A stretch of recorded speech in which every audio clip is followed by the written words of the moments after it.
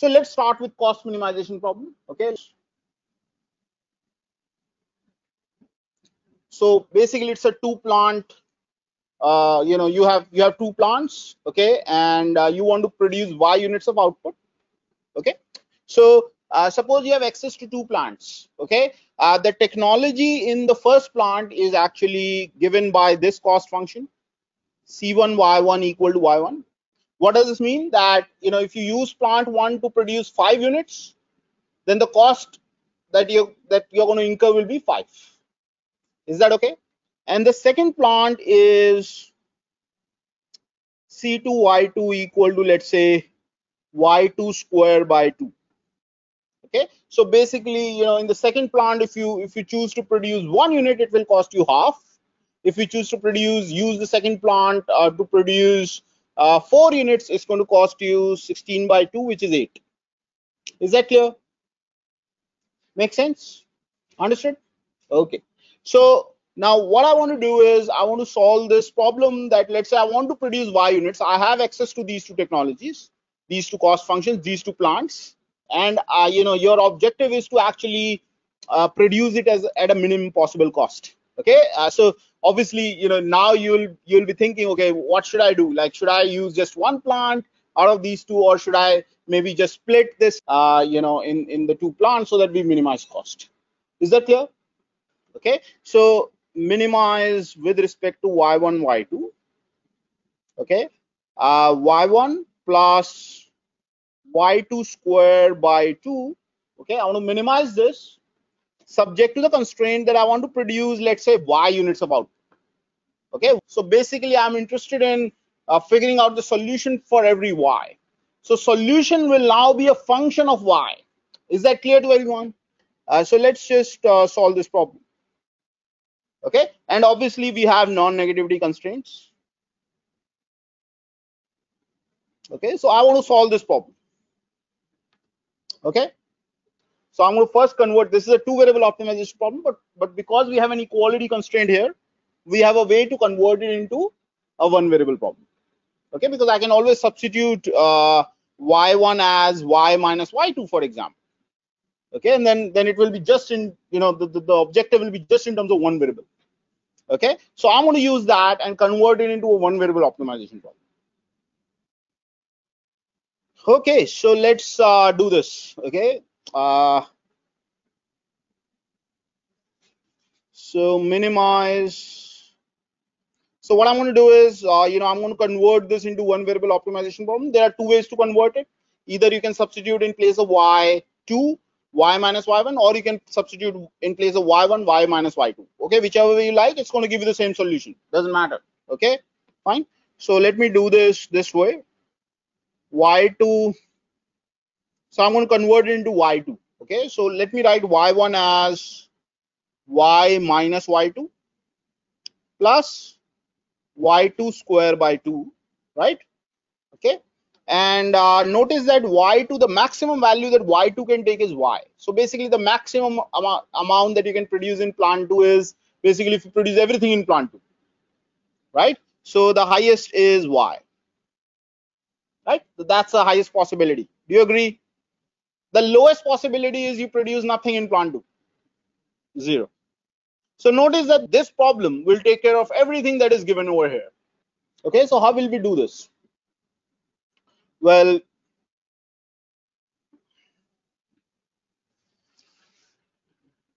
so again, you have multiple ways to do this. One is closed interval method.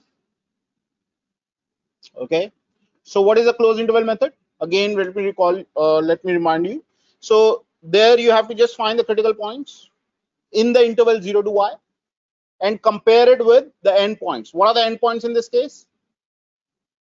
0 and y. Okay, and then compare the cost. Okay, and then figure out whichever is lower. Is that clear? Okay, and that's one way.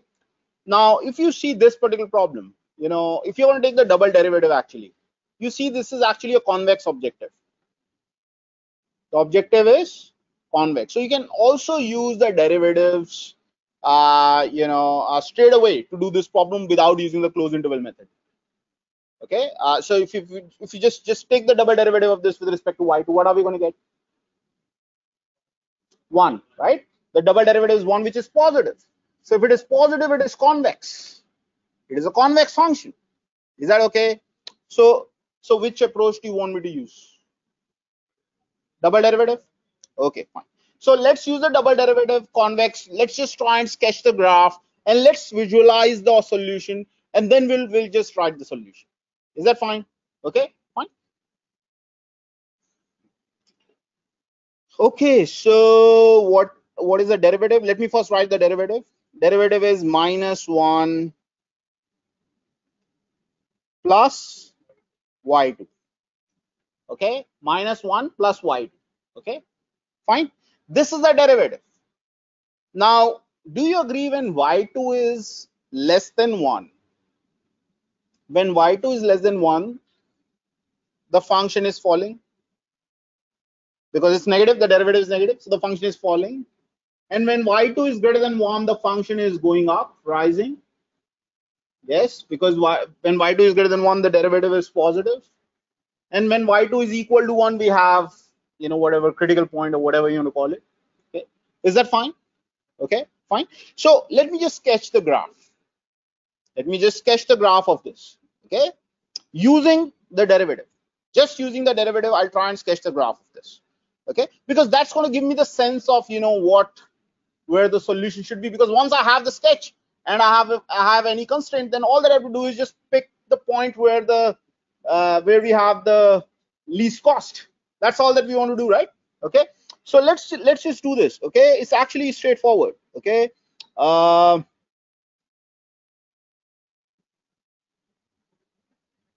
So always on the horizontal axis, put whatever variable you are choosing. So here, what are you choosing? Y2. So I'll put Y2 on the horizontal axis, and on the vertical axis, because I'm going to plot this objective. So I'm going to put the cost. Okay. So let's just plot this. And for the time being, let me ignore this Y. Okay. I'm just ignoring it for the time being, but then I'll bring it on. Okay. Is that okay? So let's sketch this. Now, when y2 is 0, what is the cost? It's y, right? When y2 is 0, the cost is y. Okay. So it's maybe somewhere here. So what do you think will happen if I just look at this? For y2 less than 1, do you agree the graph is falling? Because it's -1 plus y2. Okay. And when y2 is 1, what is this value? No, it's not 0. This is 0, I agree. But what is this value? It's y minus 1 plus half, which is y minus half, right? So it's basically somewhere here. Well, it depends on what y is, but the key thing is that it's below this. Okay, that's what matters. Okay, so y minus half will be the value where the function reaches the bottom. Okay, and then it goes up like this. Is that clear to everyone? So, if this is just going to give you the sense of how the graph looks. Okay. Now, once you have this, we have to figure out where is this minimum. Okay. Now, this is telling you straight away that, okay, choose y2 equal to 1. Okay. But the problem here is this, I haven't told you what y is. It may depend on y. Are you getting my point? Okay. So let's say if y is greater than 1, then there is no problem. Let's say y is 10. So if y is 10, then the solution works because you're going to say y2 will be 1 and y1 will be 9. Do you agree? No problem at all. But what if I ask you to produce half a unit? Will you still say that I'm going to use plant 2 in capacity 1? Will you still do that? No, right? Because I'm asking you to produce just half a unit and you're going to say, okay, let's produce 1 unit in plant 2. That's something that's definitely not cost minimizing. Do you agree? So basically here the solution will depend on y. What if y is less than 1? Okay, so let's just let me first write the solution for y greater than 1. Are you all convinced that for y greater than 1 we have already found the solution? All of you? Yes. Okay, so let me write the solution. So y2 star is a function of y, okay, and it is equal to what? It is equal to 1 if y is greater than or equal to 1. So if I'll ask you to produce one or more units, then you will employ plant 2 up to 1 unit. And what about plant 1? How are you going to employ plant 1 in this case? What is y1 star y? Y minus 1, right? I mean, if I'll ask you to produce y units, you're producing 1 unit in plant 2. So obviously you'll produce remaining in plant 1. Okay. So if y is greater than or equal to 1. Okay. Now there is only one case left, which is y less than 1. What if I'll ask you to produce less than 1 unit? Yeah. So basically, if I'll ask you to produce less than 1 unit, then obviously still the bottom of the graph will be at 1, I agree. But since the constraint is between 0 and y, okay, the constraint is between 0 and y, you have to choose y2 between 0 and y. Where is this least? At y, right? So y2 will be y, something that keeps on falling in the entire interval. Where is the minimum? At the end point, the rightmost end point. Yes or no? Okay, so that's it. You have written the solution. Okay, so let me give you two pictures. In one picture, graph looks like this. This is 1 and this is y. So you want to choose y2 between 0 and y, where the cost is minimum. And the other is this picture. Okay, you want to choose y2 between 0 and y, where the cost is minimum. So where is the cost minimum when you choose y2 between 0 and y? At y, that's it. Yes or no? These are the two pictures, right? One is y greater than 1, the other is y less than 1. When y is greater than 1, you know that 1 is the minimum. And when y is less than 1, you know that the minimum is exactly at y. That's it. So this is not just, basically, this is something, it's not just a graph of cost of producing y2 units. This is actually the graph of cost of producing y2 units in plant 2 and y minus y2 units in plant 1. This is a combined graph. This is a combined. Did I say that I've plotted y2 square by 2? Did I plot y2 square by 2? No, right? I plotted y minus y2 plus y2 square by 2, which is the total cost of producing y units, by the way, as a function of different ways in which you can employ plant 2 in different capacities. So obviously you want to reach the bottom of this graph. Yes or no? Are you getting my point? Have you all understood this? So basically, let me just again give you the interpretation of this. So suppose you choose to produce this much in plant 2. Then you are saying that you are automatically producing this much in plant 1. And the total cost is given by this height. If you choose to produce this much in plant 2, then you are automatically producing this much in plant 1, and the total cost is this height. Are you getting a point? So that's what I've plotted here. Is this clear? Okay, so basically the graph is actually only applicable till y. This graph doesn't make any sense to the right of y. The reason is because to the right of y, what you're saying is you are producing more than y units in plant 2, and you are using the other plant in negative capacity. That doesn't make any sense. Are you getting it? So effectively, if you really think about it, this particular graph should be only applicable till y.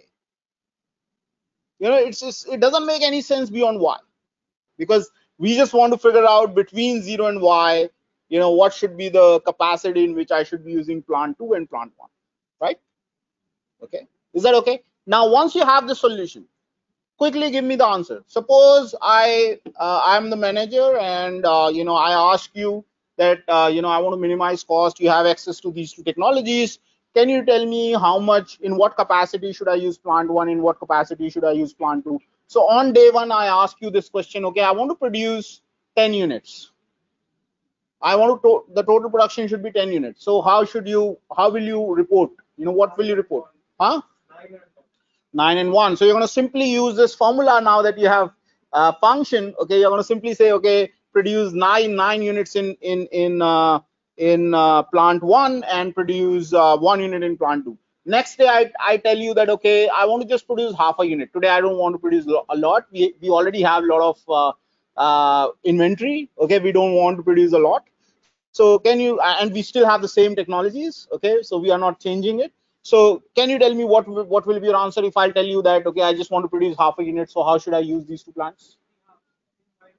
Yeah, exactly. So you're going to say, using this formula, you're just going to simply plug in here. You know that you should be just employing plant 2, and not plant 1 at all. So you're just going to say y1 is 0 and y2 is half.